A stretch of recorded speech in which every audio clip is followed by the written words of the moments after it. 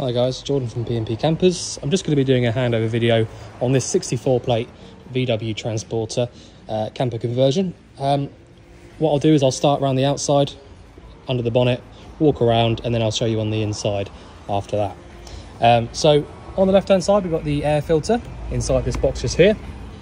The power steering fluid is in this reservoir at the front, and your brake fluid is in this one just at the top.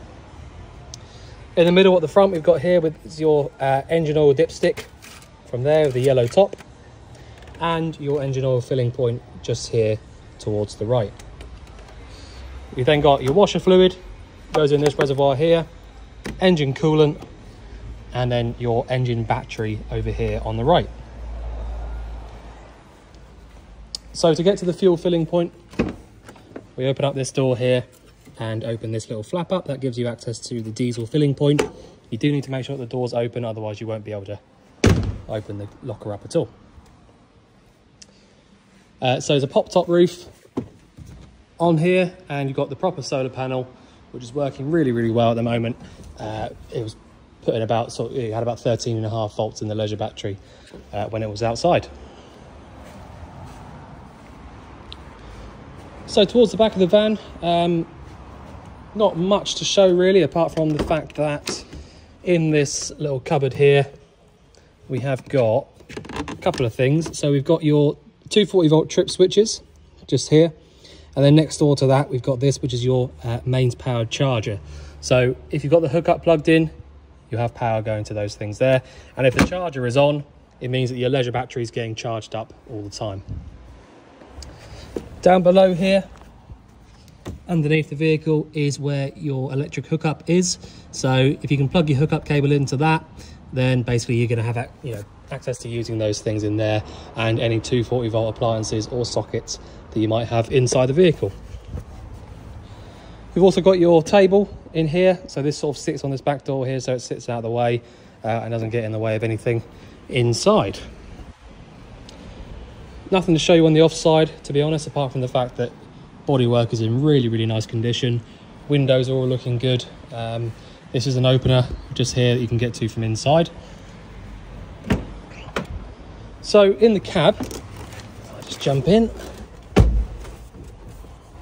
We've got air conditioning from the switch just there in the middle, and all of your heater controls down below that. Doubled in sized Pioneer head unit up there that works really nicely. Lots of really nice bits and pieces that you can use from that. Above here, a couple of bits. This is all just to do with the VW sides of things. So you've got the service button here and just bits and bobs like that really. Nothing too interesting. Just trying to see if there's anything else. 5-speed manual gearbox. Reverse is lift up on the back just here, up and over to the top left hand side. Indicators and flash is on the left hand stalk, washers and wipers are on the right. Your lights are over here on this little dial, and your electric adjusting mirrors are from this little joystick here. They're also heated. If you leave it in the middle, they're heated mirrors. You can lock and unlock the cab from here, and you've got your electric window switches from here as well. So you've got a cup holder, comes out from here, nice and easy, and your hazard warning lights from there. I think that's about it really for the cab. So what I'll do now is I'll just jump in the actual back of the vehicle and just show you what we've got going on in there. It's going to be a fairly short video because there's not a huge amount to run through on the inside, but I'll just get on with it. So as soon as you open up this sliding door, you'll see here you've got this little switch. So this is going to be for your lights, and basically just 12 volt power. So you've got a little bit of storage down here on the right hand side. Actually a fair amount of storage there. We go in here, another storage locker, more storage. Right, this locker just here, so you can see it's got the gas or LPG sticker on it. That's because the gas bottle is in here. So to turn the gas bottle on, you have to turn the dial anti-clockwise all the way around, And then once you've got there, the gas will be on. You'll then be able to use your hobs up there. And to be honest, that's the only thing that works on gas in the vehicle. So that's the only reason you would actually have to have that gas turned on. Over to the right, we've got your fresh water tank. So you can really easily, as you can see, take that cassette or that tank out. All you need to make sure of before you start trying to use it is that this pump here is sat inside the tank. As you can imagine, if you try and draw the water through the sink without this in the water, you're not going to get any water coming through to the sink. So simple as that, and as I said, easy as that to take the actual fresh water tank out. We have tested all of this as part of the habitation check, and it all worked really nicely. Wastewater comes out underneath the vehicle on the offside there, but yeah, there we go. Nice and straightforward on that side of things. So it's cold water only, so you literally just lift the tap up when you want to use the water. You've got your 2-burner hob over here. You've got a piezo ignition for the hobs, so you will need to press on that button there whilst pushing in and turning on one of these to get either of these to light up. As I said on the outside, this window here is an opening window, so you can lift this piece up or push it down, sorry, and then the window will open nice and easy. You've also got your curtains running across here as well, so all being done to a really nice standard.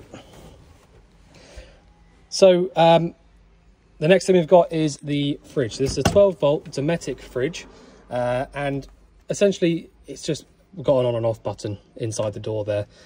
So when you want to use it, press and hold on the on and off switch and it will come to life. That really is all there is to it. Again, this has just been checked on the habitation check. Absolutely nothing wrong with it whatsoever, and it's working really nicely.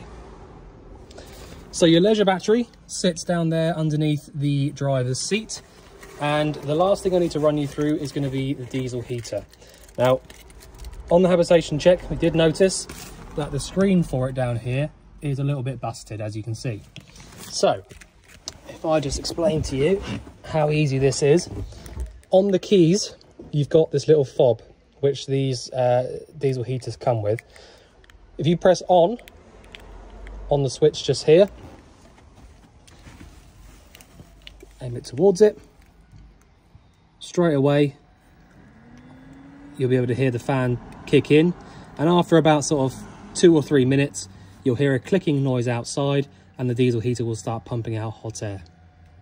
So it really is easy as that. Whenever you want to use it, just use this fob here, press the on button, and when you're finished with it, press the off button, and that's it. That's all you have to do. And there you go. So obviously if this didn't have one of these fobs on the key, you know, we would have replaced that screen there, but because this is working so well and it's so easy, we just thought we'd leave it, you know, as it is. It's a much easier way of using them anyway. In the back end, you've got a 12-volt socket and a mains powered socket just there. There is another 12-volt socket just on the left-hand side of this cabinetry, so you can use that if you need to. Other than that, that is about all there is in the vehicle, to be honest with you. I've shown you around the cab, I've shown you the appliances in the back end. So yeah. So if you think there's anything I've missed out or anything you want going over again, just let us know. But otherwise, we look forward to seeing you soon. Thanks very much.